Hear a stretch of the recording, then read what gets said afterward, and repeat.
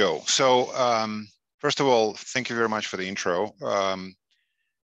My youngest son is part of the team build for 4199 with Jen Black. So I know a little bit about this, but definitely it's a much smaller context than FTC or FRC. I shamelessly stole some of the visuals from, well, stole probably is a strong word, but I'm reusing some of the visuals from the Scaled Agile Framework website with appropriate copyrights, of course. So that's where the most of that comes. And I would strongly recommend anybody who is interested in the topic and some practices and understanding of how the whole system works to go explore the website. It's extremely rich in content and it's very helpful with that guidance. So the first question always comes when we start talking about different methodologies is where to apply, which methodology fits where. It's one of the biggest questions. And in the context of today's conversation, I think we're going to focus on the program management tools in general and how to organize the team and how this team executes. And typically in the classical program management model, we look at three variables which impact the ability of the team to deliver whatever the goals that they have: cost, time, and scope. And these are the three things, the three pillars of program management. And this is the typical balance that we have to strike to be able to deliver whatever the goals are, whatever the content is with our time box. So what this shows, left and right, the decision on which methodology to apply to teamless organization heavily dependent on the situation this team is in and their goals, right? So if we're talking about fixed scope and variable cost and time, and when we say cost in program management, that's resourcing. In other words, what's the size of the team, right? So if the team is fixed, the time is fixed as a time box, and the scope, is the team is, we can add people, remove people, and so on. If we can stretch the time and get another month or two, but we cannot deal with the scope. The scope is absolutely fixed and well-defined. That's one approach. And it's a very different situation when the scope is variable, or at least we have some flexibility with it, while the team size and the time box are fixed. So what you see on the left side is a more traditional mindset of waterfall, so-called, and what you see on the right side, that better fits the traditional, that's the more modern Agile mindset. The way, and please help me, and the way I understand the structure of your season, it's the team is fixed and actually limited to the number of people you can pull in. The time is a box, meaning you have your state championship and then the worlds later on, but it's like you have to meet that time box. And the way your design is something that that's where you have the flexibility. Is that fair? Yeah, sounds about right. Fantastic. So we'll focus on the right side. That's and there are some pros and cons. And one of the big benefits is with a fixed team and the stable team is the learning curve, of course. And once people kind of get into the swing of things, it's much easier to repeat and evolve from there. We can look at what's so-called team velocity, or the ability to predict certain operations, how long they're going to take based on how long it took in the past, and keep looking at that information to help drive the predictions and time estimates. And also the scope change, typically, because the whole infrastructure is built for variable scope, the change in scope, a change in design, it's a natural flow. It's not zero cost. It still takes some effort, but it's not free, but it's easier to manage. Okay. So when we talk about Agile, especially at the team level, there are a few things which are essential. One is the team structure and how the team is organized. The second one is the backlog or all the elements, all the work that needs to happen over the course of the project. And the third thing is the actual execution cadence. That cycle, the time book, that time cycle which the team is using to deliver the content. So when we talk about the team structure, you can read the texts and the team size and everything. The preference is to create a cross-functional team of, the joke is, it's like the team size shall match the size of 2 pizzas, because 2 pizzas is all you would need to feed them. Honestly, having 2 high schooler kids in the past, I don't think 2 pizzas is an adequate representation of what it would take, but roughly 10 people in a team who would have all the expertise, or will grow the expertise to define, to create, to test, and to deliver a certain increment of values, basically a certain functionality, a capability. The team, the way a team is organized, typically there are at least 2 people specifically in Concerto or in GE. We try to create 3 leaders for every team, at least in MR. One is the product owner. The product owner is the person who defines the requirements, if you wish, who defines the needs for the customer, the customer representative. This person defines the acceptance criteria for the capabilities that will be developed. And this person also does the final acceptance test to confirm that the content or the capability delivered indeed matches the expectations. The second person is Scrum Master, and this person, we can talk about servant leadership, we can talk about the team leader, but the primary role of Scrum Master is to observe the team operation, help team visualize the challenges that they face in delivering content, and help remove the impediments which are external, whatever the external dependencies they are. And then the third person, who may be pictured here, is the technical lead. That's heavily dependent on the structure of the team and the goals of the team, but we typically assign like an architect or the technical lead to every Scrum team in MR. And then you can scale it up and by creating one team, there's an opportunity to create multiple of those teams. Some of them will be cross-functional, meaning having different expertise within the team. Some of them could be enabler teams and being, solo focused in a particular area of the system and help serve the rest of the program or the project team with whatever deliverables they have. The second pillar is the backlog. The goal is to capture all the elements of work that need to happen. And there are certain concepts, there's called user stories, refactors, and maintenance stories. But the bottom line is that the user story defines a certain value, articulates that value, articulates the acceptance criteria for that capability. And once that user story is done, then that's great. The robot or whatever the system has that new function, new capability in there. Those user stories can, depending on the scale, we can bundle several user stories into a feature and feature into an epic, but this is kind of the default.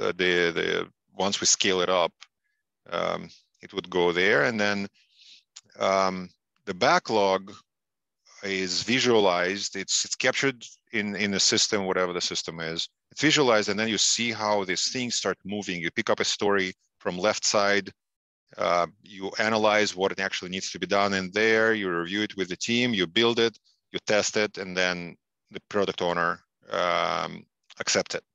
And then you start moving, you keep moving those stories from left to right through the system until everything is done, or until you meet your milestone, okay? And then there will be some things that we thought we would do, but it didn't meet the time box, so it's okay. This third pillar is the sprint. the iteration and the cadence of it.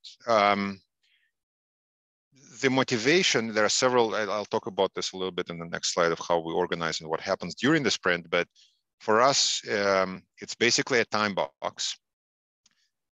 At the beginning of the time box, the team does the planning. They execute, they meet every day. And then at the end of that time box, at the end of the sprint, there is a sprint review in which the functionality which was delivered in the sprint is demonstrated. And final pieces of that are accepted by the product owner. And this is a very important concept. So we are forcing the demonstration every 2 weeks, every sprint. And it's a very powerful tool in assessing where we actually are. And the last piece of every iteration is a retrospective. The team gets together and talks about what worked, what didn't work, where the impediments were, and then decides what to do about these impediments or these challenges that they faced in the next iteration. They take 1 or 2 actions towards the next iteration and then do the planning. And the whole thing repeats again and again and again, time box after time box. So this shows a little bit of an example of how we actually operate. Concerto, so I work in GE, as Tim mentioned, and I work in MR, and Concerto is the name of the program that we're running here.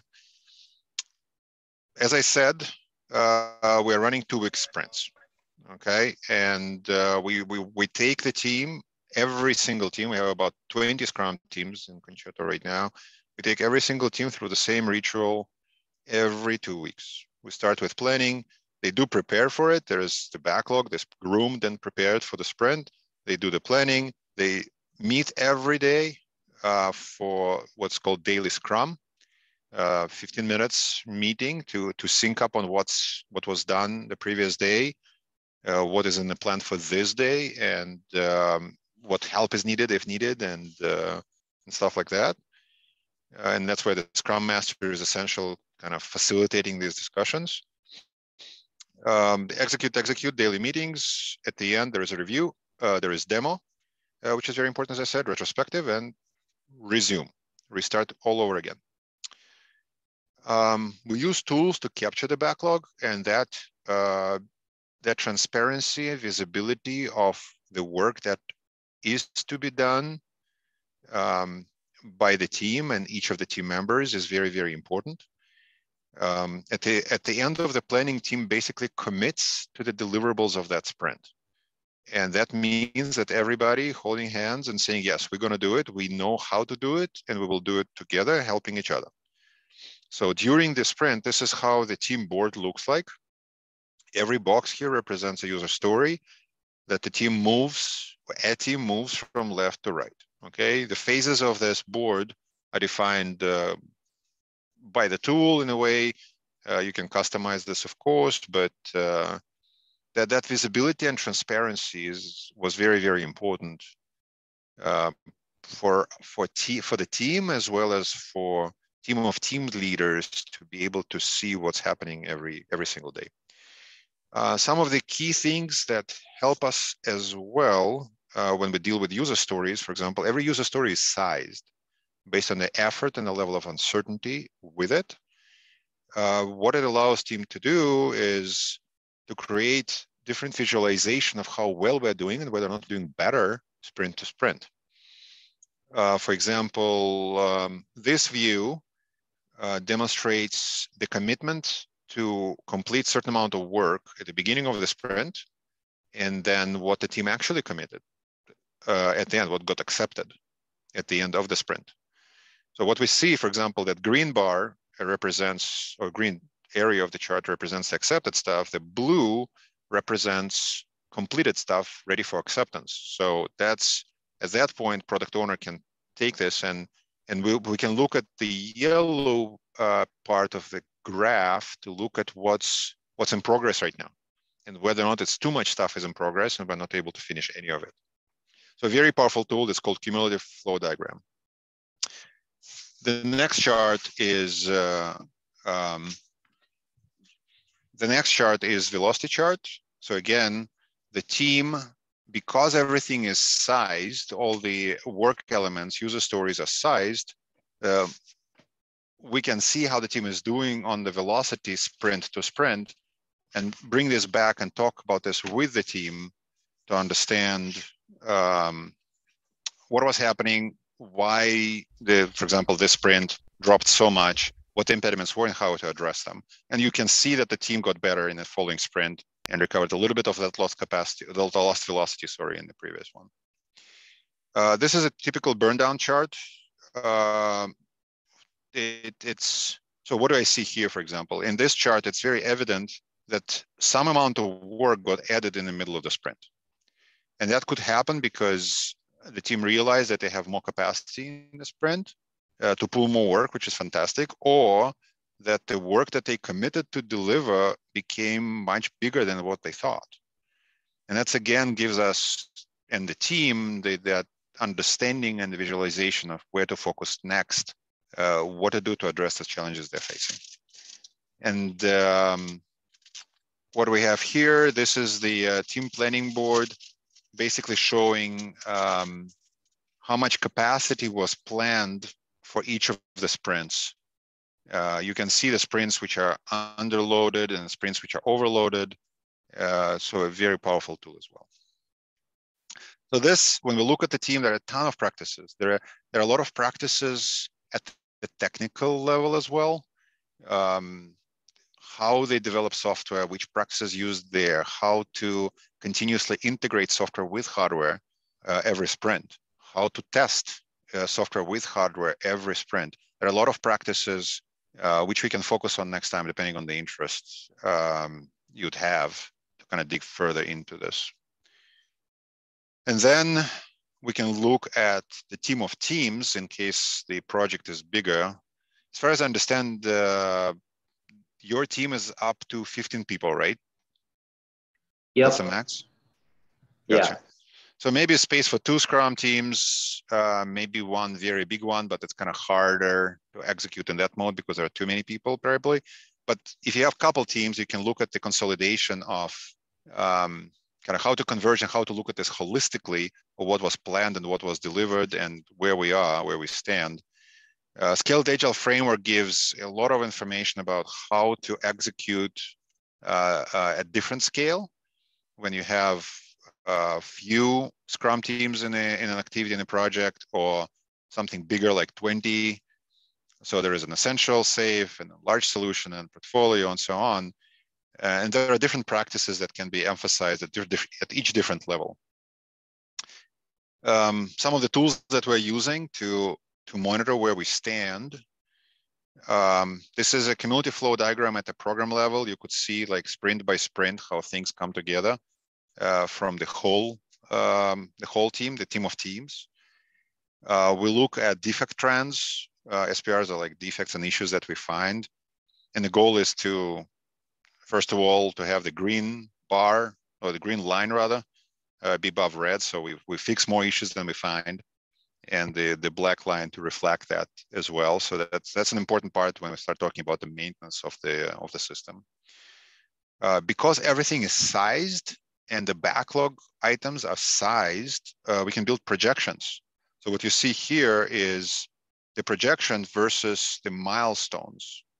So the green bars represent what got completed in every given iteration.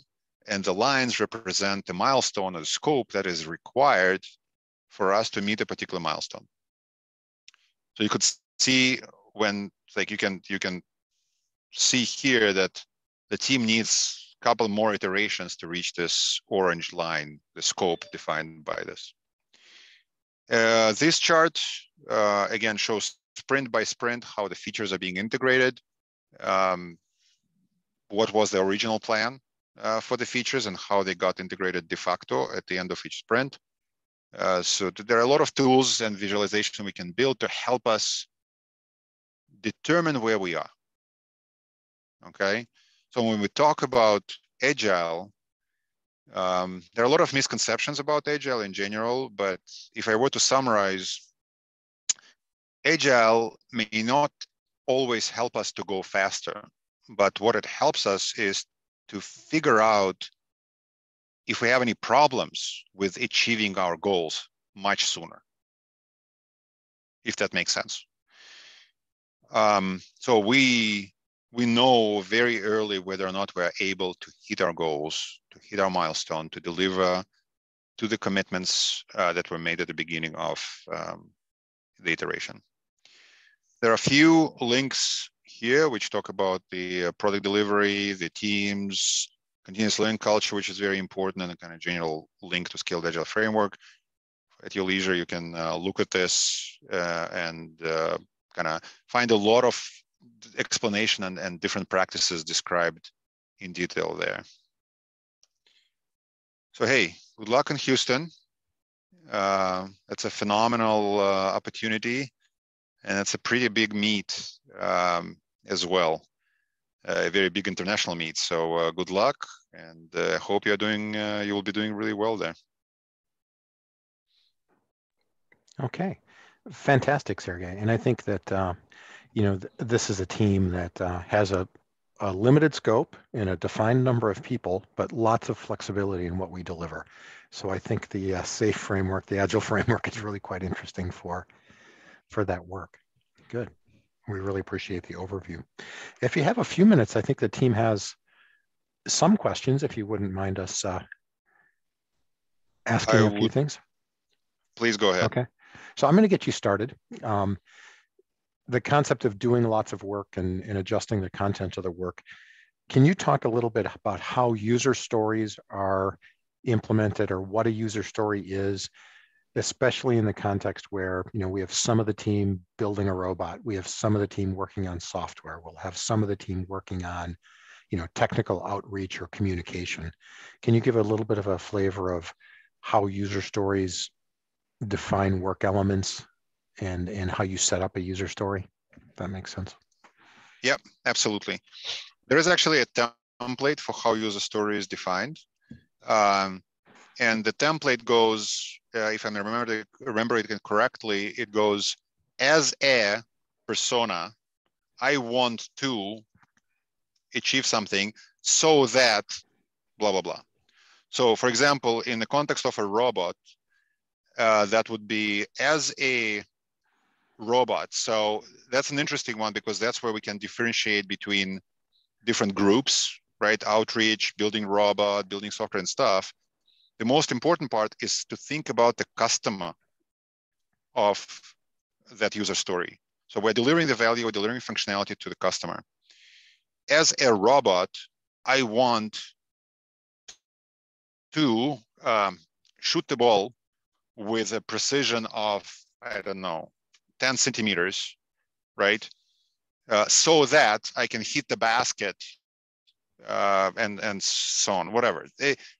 I could probably come up with a better definition or example of a user story, but the template is the same every time. As a user, I want to, so that. Okay, so we define the persona, we define what needs to happen, and we define why we want this to happen. And these three elements give a lot of context to the team to determine how to implement that need. And also gives the flexibility to look at different personas, at different users in this case, okay. Right? Good. So those user stories can be defined to accomplish a portion of any goal, regardless of the goal type, and assign it to team members and watch the progress. Mm-hmm. Good. All right. Team, I'll open it up to you. Any questions from our team members here? I was wondering, so all the tools you use for like the planning and monitoring like process among projects, do you know like where we could get any of those, like any free tools of that, or? Good question. So the tools that we are using called Rally and Jira, and they are not free. I don't know if they have free editions. Okay, so Rally goes as R-A-L-L-Y and Jira is J-I-R-A. They may have some free editions, but I think if you if you look up, what would that be? Agile lifecycle management tool, something like this, okay, or a Scrum team management, that type of stuff. You'll find plenty of boards online, I'm sure. Okay, good. I believe there are some Smartsheet and Excel sort of based tools as well. That might be something we could look at as well. Yep. Good question. And if you have like a team room, if you have a team room where you go every day, then you actually can create those boards pretty much like on whiteboards, right? In with paper. sticky notes. Mm-hmm. Yeah. Yeah. That's where we started many years ago before realizing that the scale requires, you know, digital tools. All right, good. Thank you, Matthew. Anyone else? Yeah. So I was just wondering, how does Agile change the amount of work output or speed of work output? Great question.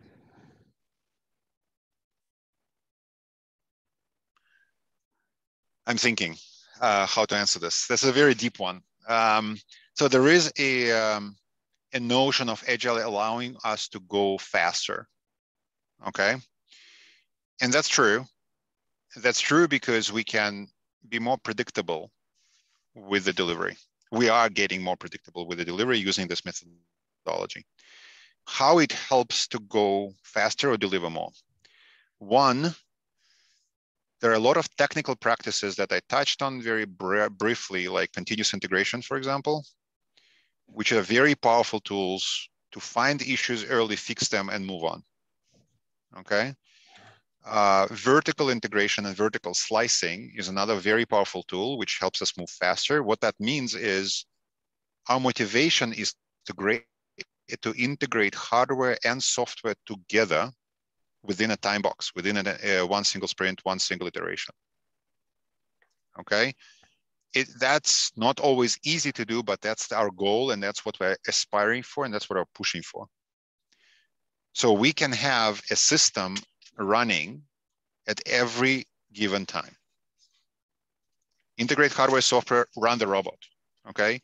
The other very important tool is automated testing. Doing manual tests and repeating these tests. So if you do the integration, you want to make sure that the new functionality is working, but also that the old functionality was not impacted. And the best way to do it is to develop test framework along with the functionality, which you can utilize to run regression all the time, which means that you catch the issues right away as they come, fix them quickly and move on. So, and there are a lot of other technical practices that that help us move faster and deliver more. On the execution side, I think the transparency of execution is a very powerful tool because the team commits to a certain set of priorities in every sprint. And we request, we together with the team, we create that flat list of priority, which means that the highest priority work item has to be finished first. And when it doesn't, for whatever reason, there is a delay, team goes back and together swarms at it to help it move through faster. So they focus on the higher priority items. Okay, and we make the trade-offs, we make the decisions to remove some of the things from the sprint. I mean, to not complete intentionally some of the items at the bottom so that we can focus on higher priority work items. Does that answer your question, Arnav? Yeah, thank you. Great. You're waving. Yeah, I have a question for you. Can I say it? Please go ahead. So you mentioned 5 to 11 team members. Would you say that this would be the most efficient amount of team members for a team? And if so, then would exceeding 15 team members make a team less efficient? The ideal size of the team is determined by the number of social interactions, effective social interactions within the team to achieve a goal, to complete work. Okay, so once the team is too big, there is too much interaction. When you meet for 15 minutes every day for the stand-up, team members need to share enough without this meeting growing into half an hour, 45 minutes. So it should be enough people to be able to fit all the updates into the 15-minute slot. If I look at how our teams are structured in Concerto, for example, I would say the average size is about 7 to 9 people. Okay, once it grows bigger, it becomes harder. It's not impossible. It just becomes harder to manage that interaction within it. So 15 people, if I were just going blindly, if somebody would tell me how to organize 15 people, I would create 2 Scrum teams.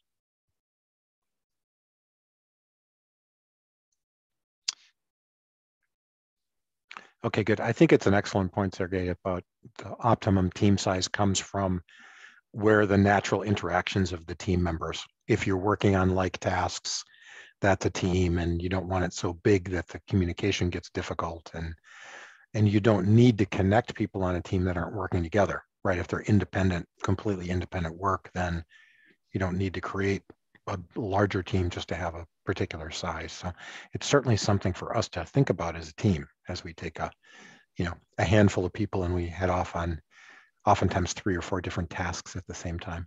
Yeah.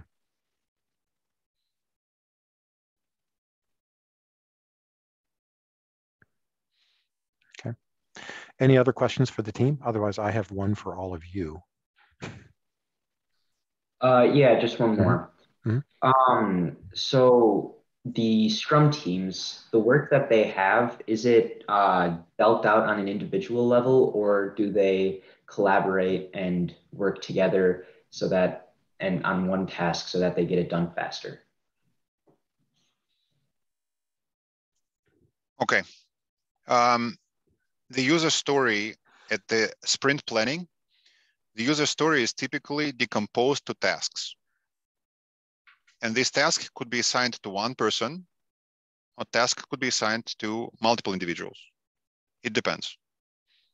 The goal is for one task, kind of generally how we calibrate the team, one task should be completed in 1 day. So at least you size it, when you define it, you size it so that it can be completed in 8 hours. Okay? I mean, 7 hours, whatever. The motivation is you should see the visible progress with every task every day. With the tasks which are in action, which were in progress, right? Those tasks which are in progress, you should be able to see progress every day. There shouldn't be a task which is called in progress and there is no activity on it. Okay, so task is done in a day and the user story is definitely done in a sprint. That's kind of the scale that we're giving to the team.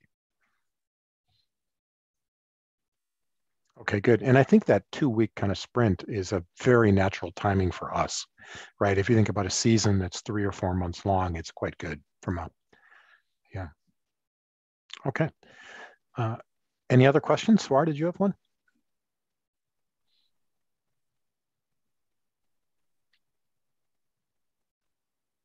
Okay. I'm going to ask a question to the team and see if you guys have any thoughts on it. One of your, excluding Mr. Korbelnikov here, one of all of your challenges is that we have multiple tasks going on in parallel, and it's difficult for the team to know what's happening. So we will get into situations where we might duplicate work. Somebody could do the same thing twice. I'll give you an example, like produce a contact card for a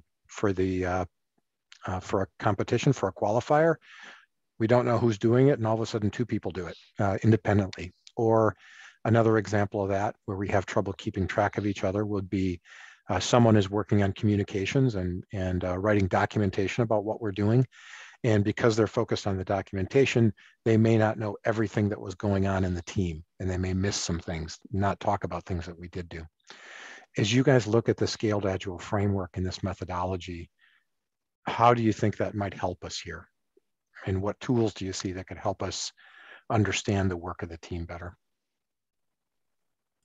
I think what it does is without like physically talking and interacting, which sometimes is a waste of time or takes up too much time, the framework kind of allows you to know what others are doing and where they are in their tasks without having to really talk to them.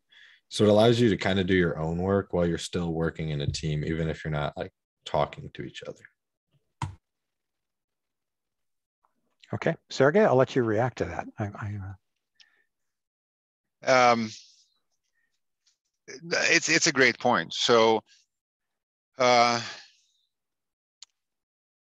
yes, it does.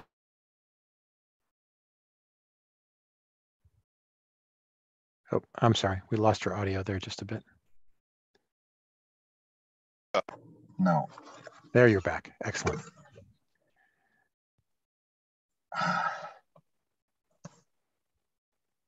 Okay, we can hear you now, I think.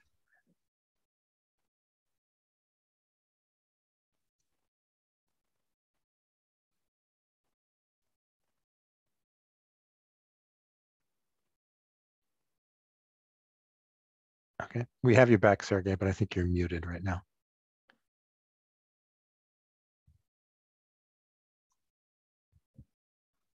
Okay, I think it switched to the laptop. Can you hear me now? Yes, perfect. Thank you. Okay. Sorry about that. So not only that scheduling didn't surprise me, but also the headset died. Okay. So yes, you can move and see while you're working and deep into something, you can see what your teammates are doing and what's happening. The other benefit is, Tim, you mentioned, right, when two people are doing the same thing, when a user story is assigned to a person, a task is assigned to a person, it's very visible. So that you minimize the duplications, potential duplications of that also, right? Which is additional benefit. Yeah, this transparency is a huge tool. Being able to see everything. With that said, though, when you collaborate with somebody on one task or one user story, kind of talking to each other is essential too, right? Especially when we talk about aspects which require integration, design of hardware and software together and that type of stuff. That's where we kind of force that collaboration by putting people in the same team, because the value delivered is the value for the robot, and that includes both hardware and software. And then they kind of, they meet and talk and do this work together. Make sense? Good. And I think you all know we have many integration points where many deliverables have to come together for something to work. You know, the mechanical pieces have to be ready. The software has to be ready. We have to be ready as a team to practice and do testing. So I think it's, you know, we have lots of opportunities as a team where we get together at these integration points. And I think that visibility and understanding progress to those integrations are a huge benefit of a tool like this too. So good. Any other questions for the team, from the team?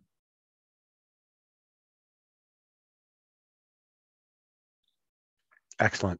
Well, Sergey, thank you very much. You've been a little bit of a prototype. We're reaching out to some other engineering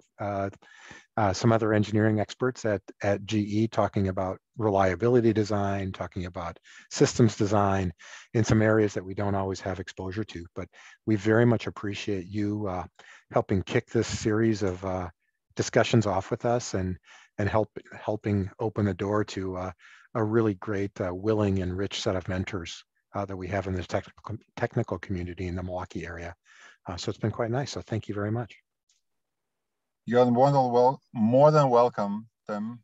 You know, feel free to reach out to me with any further questions. If anything pops up after the conversation, I'll be more than happy to share what I know, what we've experienced. And again, good luck in Houston. Awesome. Thank you very much.